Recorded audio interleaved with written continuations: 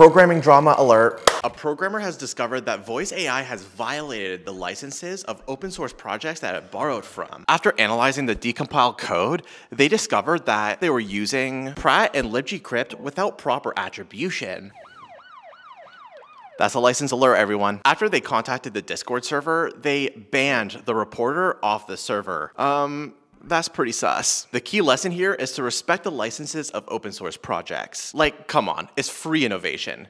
Give back when you can.